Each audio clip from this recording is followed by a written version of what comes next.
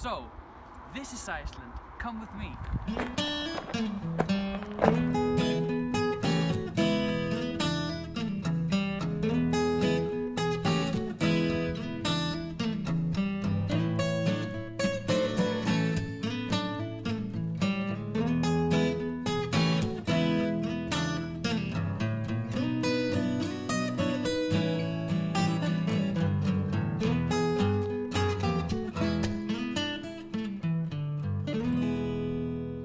Sitting here, I'm wondering how the teenagers must feel about living here.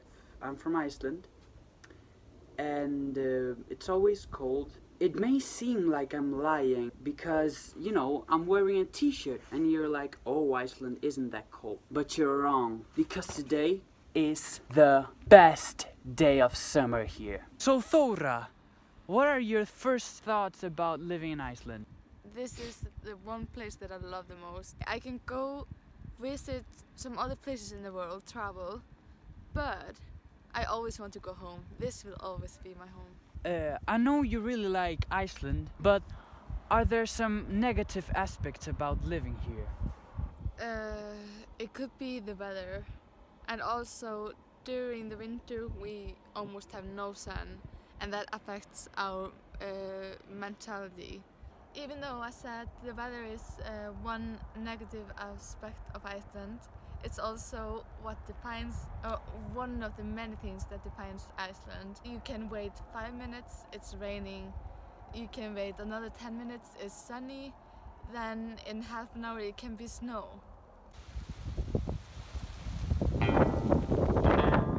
Yep, that's a typical day in Iceland. Many people refuse to come to Iceland because of its horrible weather. I mean, yeah, Iceland is the coldest country in the summer. But do you think the teenagers live happy in that country? Or is the weather a major factor in their discontentment? Single week in May, we had rain during some time of the day, every day in May. That really just makes you sad, sort of. But you don't notice it until there comes like one sunny day where the weather is like perfect. Then at the end of the day you're wondering, wow, what a great, amazing day. What was it? There was nothing like special I did, nothing that about the people around me. It's just something, and then you realize, it was sunny outside. You just get used to it, but you want to, like, it's like this summer it never came sun. I'm pretty happy in this country. The weather is not the best, but sometimes it's nice just to have bad weather too. Then it's cozy inside. I get really down sometimes during winter when we don't have any sunlight or if it's the bad weather. Let's see at what age those teenagers started working and which type of work they had to do. I was 14. Yeah, sprayed in the papers. 12, 13 years old. It's called Vinnuskólin, and it's like a work school, so you get paid for it, but you're learning like working tactics and stuff. I started working in fishing factory maybe 2 years later, and that's just during the summer. We don't work with school at that young age. My first little job that was acting in a TV show, but my first real job was in here in Grindag, the teenager job. I was 12, acting in a show called Idiot. And my first job was just like planting trees and stuff, and it was only for 2 weeks of the job, but you got like 40,000. 9 years old. I worked in Sportare because my parents, they owned it at the time, and I pumped the footballs. It looked like a machine for 4 hours every day. I've been working since I was 12 years old. In that place there's a petrol station and a hotel, and I work in both of them. Okay, but why working? Why not just spending the vacation just as any other kid in the world, relaxing? I needed money because I'm going to Spain. I need money. I will not use my parents' money again, and I gotta work and work and pay for myself. Because I was going to another country and play basketball with my team and I needed money. There was another girl in the team that was doing it, and my grandmother told me that I could go and throw papers. I've never expected like new clothes, new items from my parents or stuff. They mailed it to every house like, oh, you can sign for the work school now, and you didn't have to, but most people did. I was waiting to work because I wanted money. As a young kid, I never got like a pocket money from my parents to go buy some candy and stuff. The only money I had up until that point was the money I got in birthday presents. Like sometimes when you ask your mom, like, can I get this? She's sometimes like, no, you can buy it yourself. You feel like she can't take it from you, because it is yours. I just started doing it because also my siblings were doing it, and also I like buying things. I learned to be more independent, and also I just I also learned to be more responsible about my money, because my parents, like, if I wanted new clothes, then I had to buy them on my own because they wanted to teach me responsibility. So that kind of like forced me to learn responsibility. Maybe not their mum forcing them, but I think every kid wants to have a bit of money, whether it's to buy nummy or whether it's to buy alcohol, frankly. Because I need money for school, to travel, and just for my future. Oh yeah, it makes sense. But what would they want to do with the money? Would they buy everything with the money? Would they save it? And which things would they buy with it? Phone, PlayStation, TV, computer. Studio monitors, keyboards, and also I'm going to build like my own little studio in my room. Like day-to-day basis. Coffee, coffee. When I'm abroad, I buy a lot of clothes because they're affordable. I did buy this for my first job. And the second thing is on my home screen. I fish sometimes, so I sometimes buy something fishing supplies. But the thing I've done now, I'm just saving the money for the trip I'm going, the holidays. So I'm going to buy some clothes in Spain. 60 to 70% go to machines. My biggest expense was probably on a car, but mostly then just on clothes. 60% of all of my money I spent on food and some clothes. I spend 1/3 of it on savings, 1/3 of it goes to my spending, and then another third goes to charity, to rule through my family. My 1/3 that I spend on, I used to get spent on match attacks and Star Wars action figures. Then it moved on to more like PlayStation, stuff like that. Now it gets spent on traveling, partying, Star Wars action figures, and clothes. He must be so addicted to Star Wars action figures, huh? But hey, what do they think about paying taxes? Because that reduces a great amount of money of the actual income.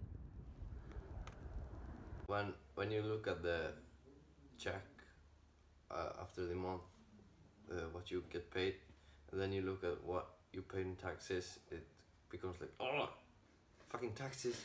We get pissed off if we find out like, oh, government used this much money of the taxpayers' money to do something that regards me in no way. If I remember right, it's like from 16, you get your own personal discount of the taxes. Each month you get like specific amount of percentage that you can use to pay less of the taxes. But taking into consideration that Iceland is really expensive, do they still think that they earn a good amount of money?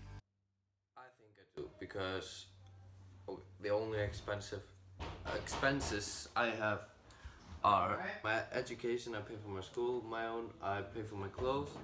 I pay for occasional meals when I don't have anything prepared. Oil or gas for the car. There's not as much of a spread of wealth.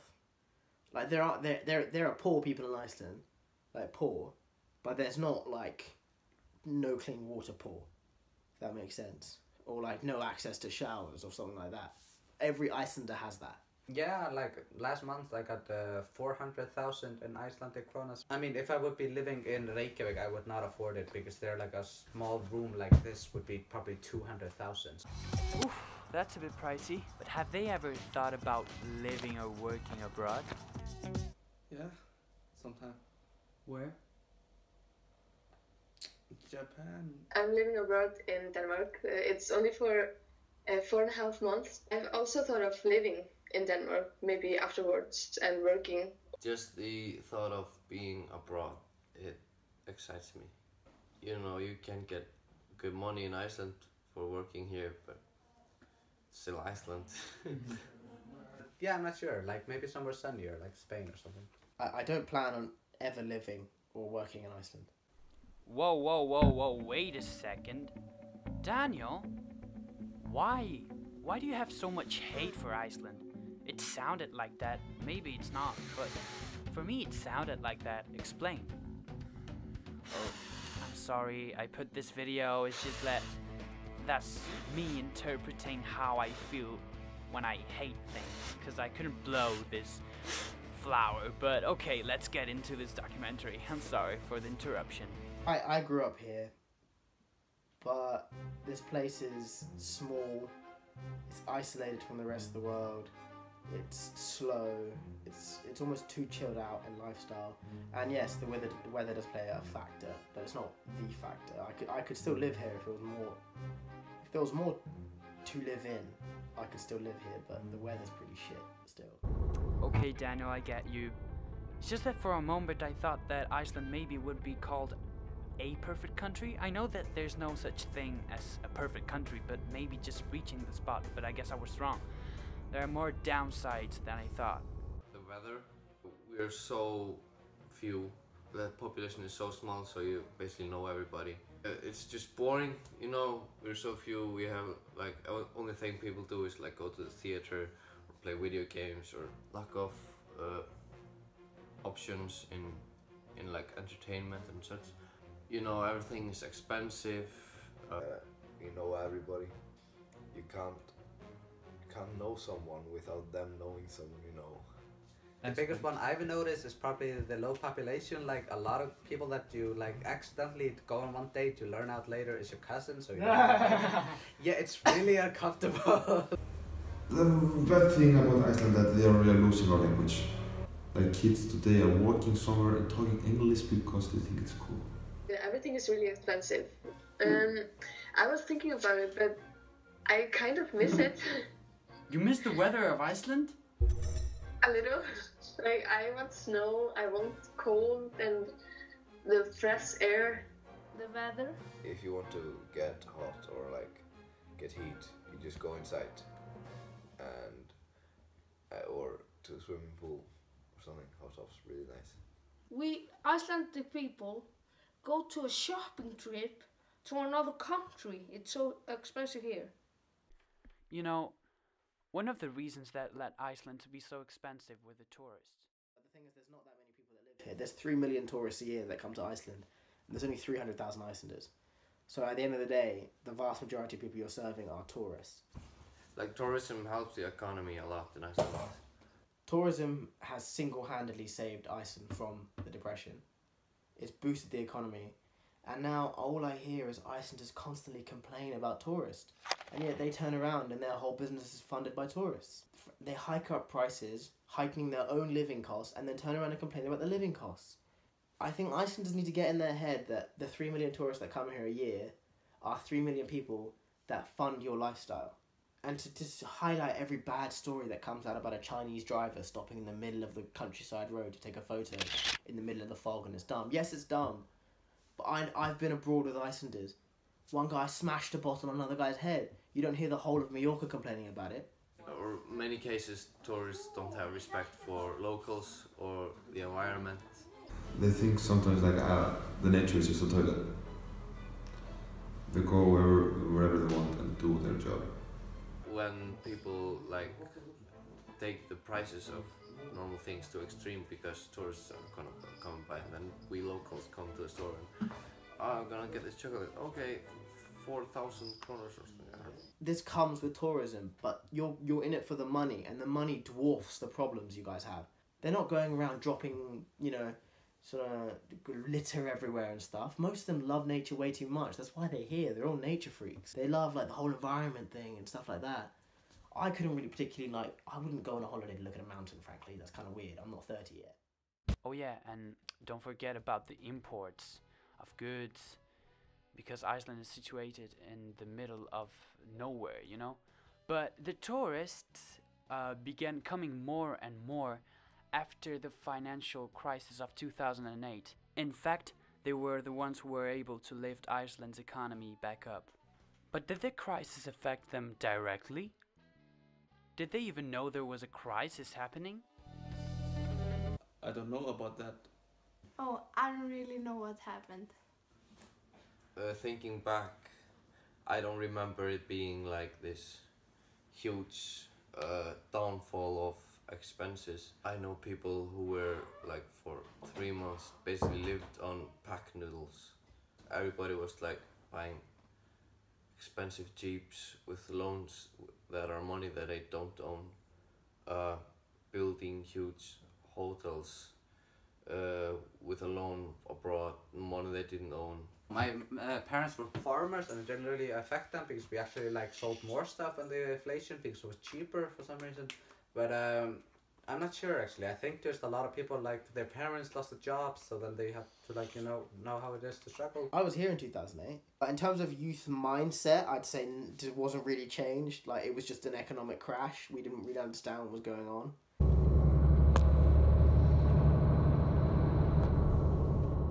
After the breakdown, many protests were being made asking for change, and with that, they democratized the society. There was even a democratic system to the youth in which their ideas could be taken into consideration in the constitution. I don't think like everything like exactly what works in Iceland works in other places, like everywhere. One of the things that works in Iceland is the unlimited time someone can sit as president. But what do the actual teenagers think about that? I think it's great when it's 8 years. If they think somebody is working, then they don't really care about changing it, even if somebody could be better. And I'm not sure. I mean, I always like the idea of president not getting more than 8 years, but also the president is basically just like the British Queen.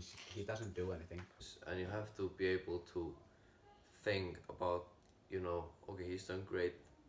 He's been doing great for all the time he's been sitting as president. But maybe someone else has something that he didn't. And maybe this one has not something that the old president had. But then you have to feel it, you know, okay, I value this. The president doesn't do anything in Iceland. The president is literally just someone for show. It's like having the Queen. Because if that person happens to continually be the right person for the situation that the country's going through over 30 years, then it's probably best for them to stay for 30 years. But if it's only good for them to be there for 5 years and they stay 10 years, well then those last 5 years are a waste of time. Another downside that they have mentioned is that Iceland has a small population. Not that the population is small and tiny, it's just that there are 300,000 people. And how do they feel about that? If you go to the store, then you always meet someone that you know. Around the corner, there's always going to be someone that you're related to or they know because we're so few. And if you look at the like family trees of all Icelanders, we all basically come from the same 40 guys or something. I don't know.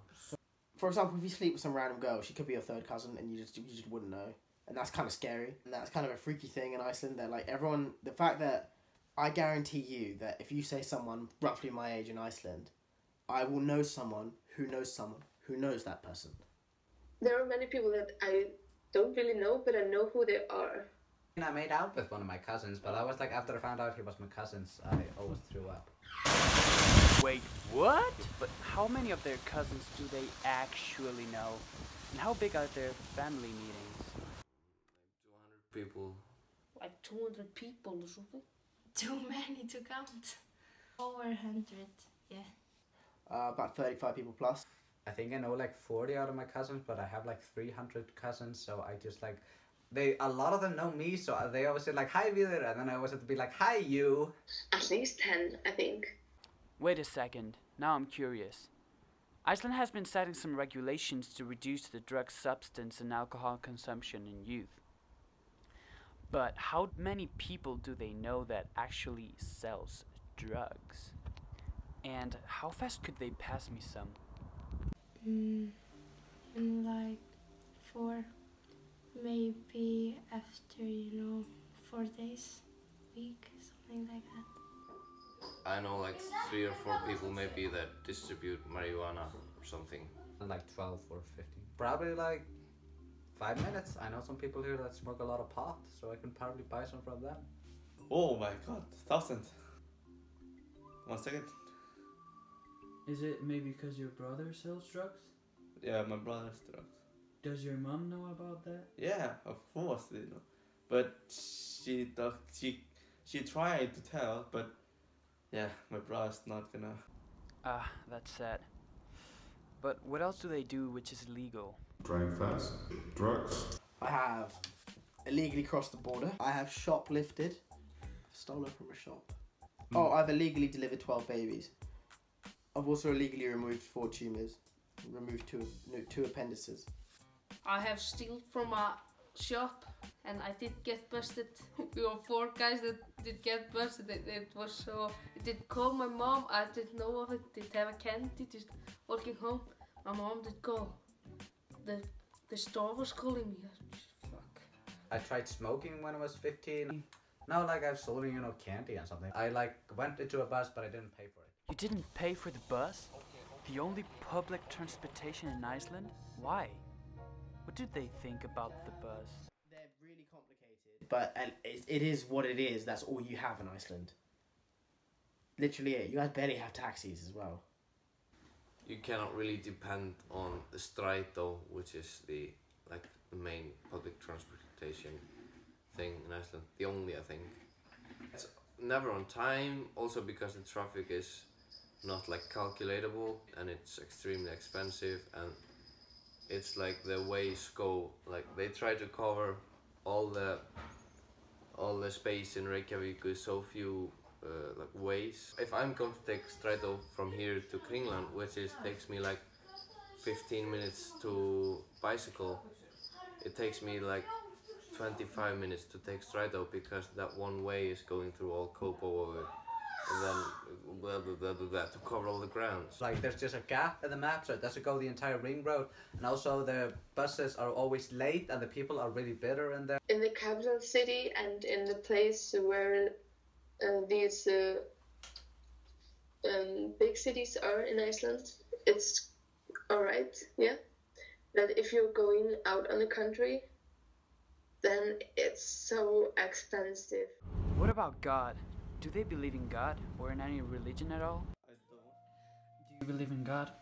Yes. Do you think most teenagers believe in God?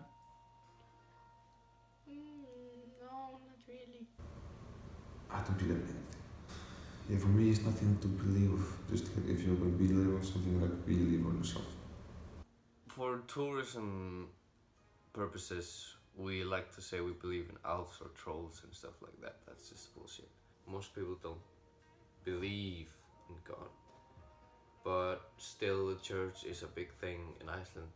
You don't really need religion to know what not to do and what to do, and it's just a big scam, I think, the church. Now the kids that are 1 year older than me go in the fall and learn about God until April. And then will they go to a test. If they get the test right, they will be found. That means you will always stay with God or something. I do not believe in God. Nowadays, people are getting a lot less religious and a lot less focusing on things that you have to believe in and more what you can prove. And I think Iceland is a really atheist country, and we like to believe in more to find things that can actually be proven as fact and not just something that you have to blindly believe in. The teenagers are not religious. But that doesn't surprise me. That's just a growing trend across the world. Also, Iceland is claimed to be one of the safest countries in the world. Is that true? my great grandmother got murdered in a flat in Garabay. But apart from that, I haven't heard of any murders ever. My mum was in a bank robbing when Landsparken got robbed. She was in the bank. Me and my stepdad went and had pilsner at the gas station across the road while we waited for it all to finish. The bank robbers got caught the next day because they went away in this white van. And then someone recognised the white van. Yeah. Fucking classic Iceland. But yeah, no. See, you can't do anything. I don't ever like think about, oh fuck, there could be someone robbing my house right now if I'm not home alone. But it still happens. There are people that do like these fucking absurd things in Iceland. But still, like in Iceland we leave the, what's it called, where babies sleep and you can like walk them around. That thing, we just leave it outside because it's better for them, for the sleep. And it's crazy to Outlanders because they just see a house and there's a baby sleeping in like this shit, like just outside the kitchen window, and they're like, what the fuck, anybody could take it. I go out in the middle of the night and take a walk alone, and I'm not even scared. Alright, so according to them, Iceland is certainly safe. But did they ever feel harassed in any way? Yeah, I mean, I thought a guy was once maybe gonna rape me because he was really like touchy and really uncomfortable, but that's it, I think. No, like he was like, I didn't want to have sex with him, and he was like, oh please, I don't feel so very good, I think I'm so ugly, and I was like, ah, you're not ugly, and then he was like, oh please, will you have sex with me, and I was just like, no, I don't want to, and then that happened for like 20 minutes, and then I pushed him. It has been in my life, like people that judging me what I'm doing and things like that. Yeah, the bullies, of course. Did you ever cry about it? No, I don't. How do you feel about it? Yeah, I know that's normal for every country is, but I feel bad about it. My friends are bullied too. Yeah, I talk with the parents and everything. About the bullies? Yeah, of course, I talk. And what do they say? Be careful of yourself. Don't listen to them. They're just a bully. They can't do anything. Like during some, parties, you can be sexually harassed. Like in my case, girls grab things and stuff. But We are three friends. We're bullying one of the friends, and me and my other friend Thomas, we were just telling the guys to stop harassing him. I was getting bullied. They just ignore me, tell very bad things to me. Like? Trying to drink me in the swimming pool and... Oh, but at least there's no discrimination against women, right? Because Iceland is the first country to reach the full gender equality. But that wasn't always like that. And so my mum was in Bowood, and my mum got paid 45% less than the man on the desk next to her that did the same job. But now things have changed. For good. Yeah. I think like me and my sister get the same, so... Hey, I know you might be thinking, yeah, you, the person or people who are watching this documentary. John, where have you gone? You were here in the beginning of the documentary and you're not here anymore. Well, I am here. You see? I'm not lying. After having heard all of these perspectives on these topics, how do they feel overall about living in Iceland? Not perfect, but it's good. It's a really free country, and you get to feel safe. Many opportunities, opportunity to work at a young age. Living in Iceland is nice, but the weather is not good sometimes. Iceland is great, but everybody's related, so that kind of sucks because it's kind of incest. I think Iceland is a good country, but they have to think first before they do something. It is a fantastic country. It's my home. It's where I was born. I love it. But there's a lot of things that needs to change. And in order for that change to happen, people need to realise that Iceland's a part of the world, and the world is not Iceland. So at the end of the day, just Iceland needs to know its place and want to grow, rather than sitting on a pedestal, because it's just we're just being left behind. I don't know what it is. It's like a refusal to leave Iceland. Like they don't want to leave. But by not taking the risk of leaving, even for a bit, you won't see what's out there in the world.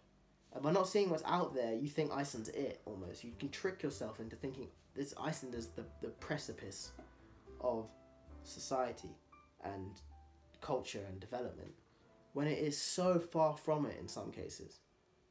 I've liked it, but I would like to live somewhere else.